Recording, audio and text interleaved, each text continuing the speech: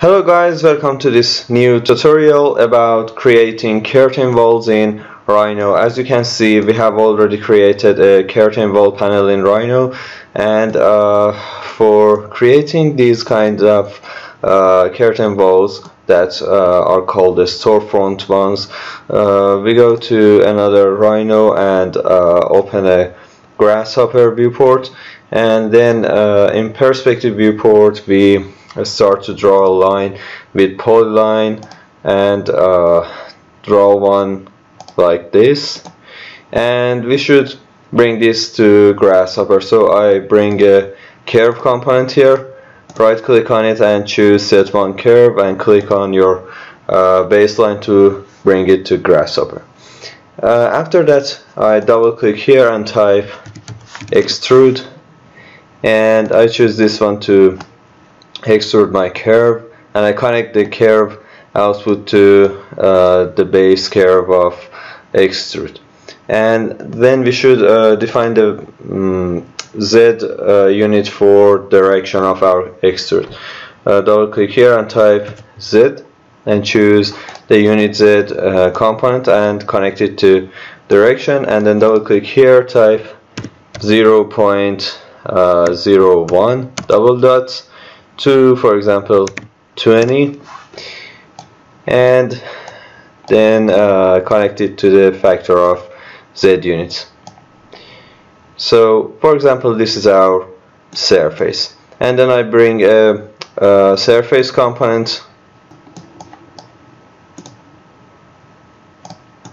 Okay, now we should subdivide our surface. So double click here and type isotrim or iso, and you can see the isotrim component here.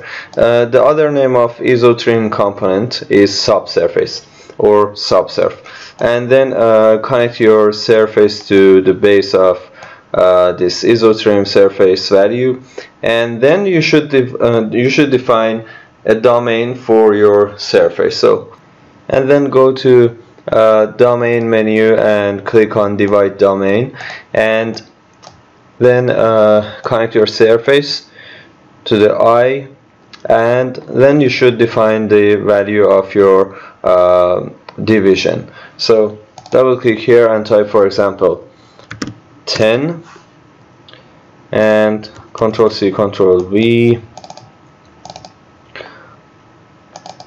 and type it to, for example, 30. As you can see, we have our surface divided by these numbers that we define for our divide domain. So if I increase or decrease this, you can see our division changes. So for example, this 10 and 10 is good, and the next move is to create our frames for each of these panels that we have created here. So double click here and type, for example, curve, and connect this output to this curve.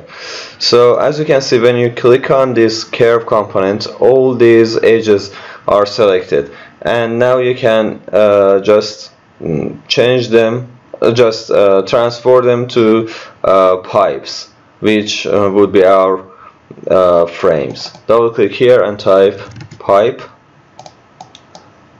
and define the radius of these pipes first.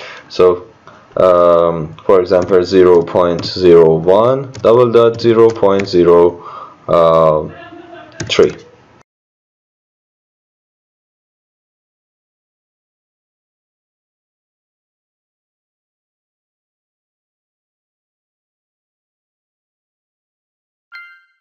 That's it, and you have created your storefront panels and its frames.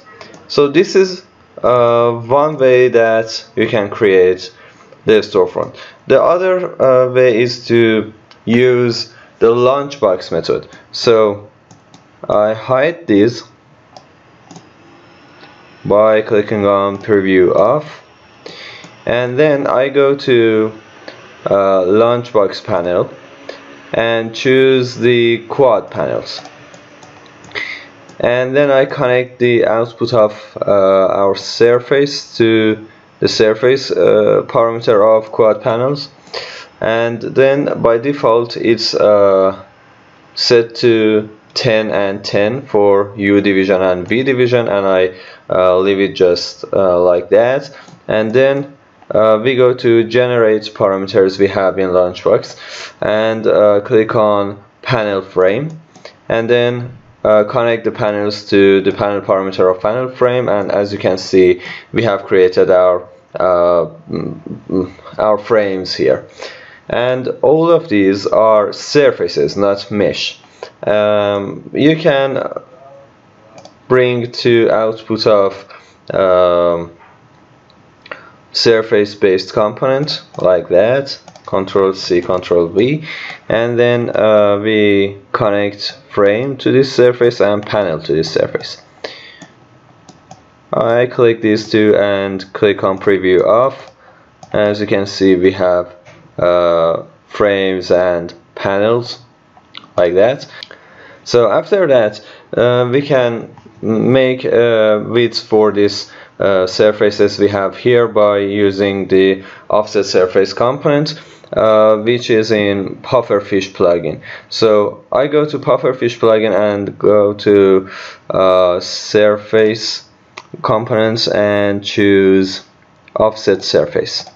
I bring it here, and then I double click here to define the distance of the components of offset surface. Double click here and type 0.02 double dot 0.04, and make sure that it's for both side offsets. So I right click on both and set boolean to true, and I connect the output of the slider to distance and I increase it to 0.03, and then I connect the output of surface to the surface parameter for the frames, and I do the same for the glass panels.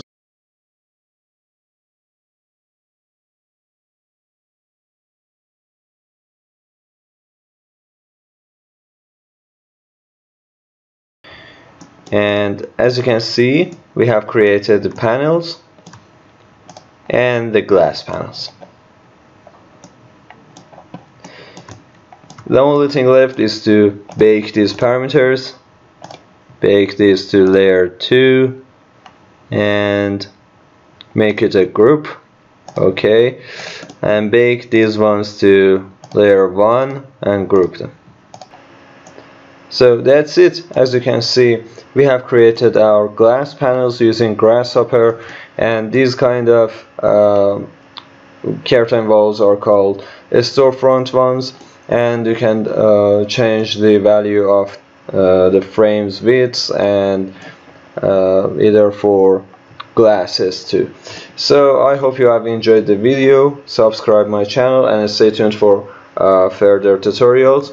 Let me know if you have any questions from this tutorial or other tutorials by writing your question down below the comment part. Thank you for watching. Stay tuned and have good days.